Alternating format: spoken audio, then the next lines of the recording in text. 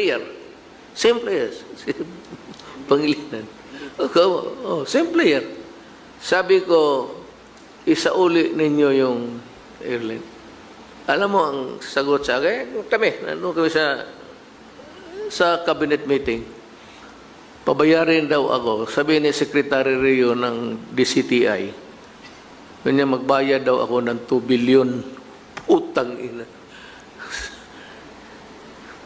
Sabi ko naggalit ako tumindig ako, sabi ko, tawagan mo yung putang inang Letsing Ayala pati. Isauli nila yan. Bigyan ko sila ng 48 hours, 2 days. Pag hindi nila sinauli yung putang ina, pupuntahan ko sila sa opisina. Ako ang pupunta sa opisina nila. Kinabukasan, maagang-maaga, buong tawag, sir, isauli daw nila. Itong inang bayan na to.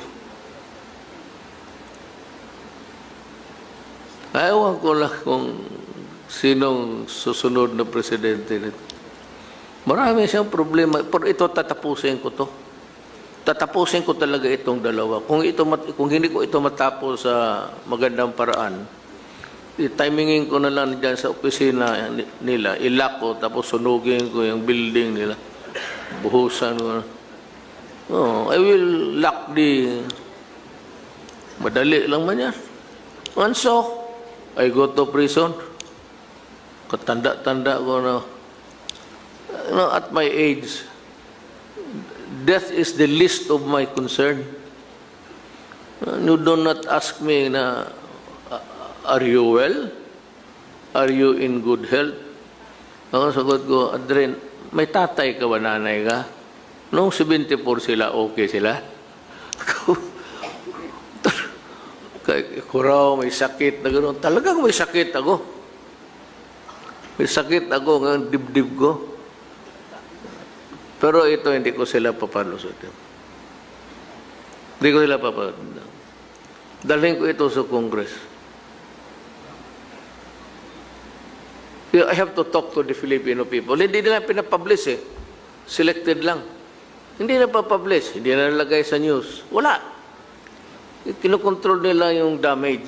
Tapos, ako naman, hindi nagpapa-importansya. But maybe because I was the one who was really angry, and also because I'm the #1 worker of government. Sige sila, padala kung sino ang makausap. Kaya ko makausap, ang pwede lang makiusap sa akin, Joy sa SIDA. Puntahan ninyo sa Bicol. Sige.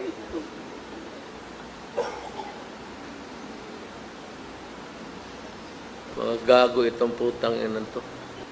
Senate President, you listen. I'm going to tell you a story. Nagduda ako nito noong nagkaroon ng water crisis sometime in April. Walang ligo yung mga tao. Naghirap talaga. But somebody told me na may tubig. Kaya sabi ko, sigurado ka? Sigurado ako. Taga-gobyerno. Sabi ko, so I had to make sure. Tinawagan ko ang MWSS. Walang tubig, sir. Walang tubig, sir. Walang nag-aagas. There's no water flowing. Yung Bisaya niyan. Tapos sabi ko, I took a gamble. Tinawagan ko na. Sabi ko, putang ina ninyo. Kung may tubig, sabi ng taga-gobyerno, bakit hindi ko paniwalaan? Putang ina ninyo. Pagbukas pagdating ko, pag walang nakatubig na lumalawas yun, puking, kumuton ko na inyong nang. Kumuton is, ganunin mo. Lamutakin ko yung mukha ninyo yan, isa-isa. And I was really dead set in doing it. Mahirap mapahiya. Pagdating ko, may tubig na putang ina niya. So, bakit ito? So, para magtanong-tanong niya sila sa inyo, that started my curiosity. Anong racket ito napaitiisin mo ang Pilipino na walang tubig, ang mga babae nating mga moyna, wala na maglapit sa... Nalitse talaga ako nitong putang ina, sabi ko, mga yawa. May tubig. So that started my quest for why. Ang nangyari nito, there's a contract. It was signed, palabas na si Cory Ramos, and it traverses to administration. Kay Ramos pati kay Gloria. I'm not saying that they are guilty of something. No, far.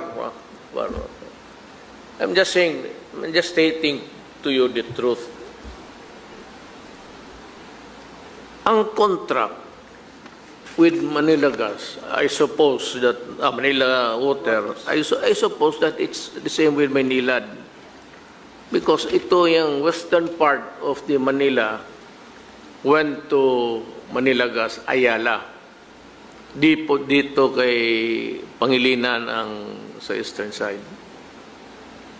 Ang masakit talaga to. Tingnan ko, sabihin ko sa'yo, masakit talaga. And you can kill somebody for it. Ang contract, the water there was not, in the contract itself, the water a natural resource of any country, ang nakalagay doon, it would be treated as a commodity. Itong Maynilad, pati itong Manila Water, distributor ito sila, atin yang tubig. That is part of the patrimony of the nation. Ngayon, they entered into a contract. I do not know who was the lawyer. Kaya ako binuko si Frank. Tapos may text siya kagabi, sabi niya, you tell Rudy I am not a part of it. Kasi I remember when I started to tatanong-tanong na ako about water. Sabi niya, I don't know, but I'm sure Drilon said this. Sabi mo kay Rudy, magdandahan siya because we might end up paying billions in damages. Kaya sinagot ko siya, Senator Droin, how dare to permit to you telling me I cannot review the contract. I will go on and review the contract because I have to know what's screwing the people here. Bakit may tubig tapos wala may tubig? Somebody must be grabe pa sa presidente. Alam mo, in that contract, basa mo, our country surrendered everything to Manila Water and to Maynilad. Everything, including the sovereignty of... Kasi nakalagay doon, in interpreting this contract, ito din ang Republic of the Philippines eh. Sabi lang, the Philippine government shall see to it that the operation sa distribution will be secured, blah, blah, blah, blah, and any interruption caused by a disturbance of government and the corresponding loss that would be created out of a malfunction or whatever, damage to their... Sila ang distributor eh. Magbayad tayo. Any loss or the losses that they will incur, babayaran natin. Anak,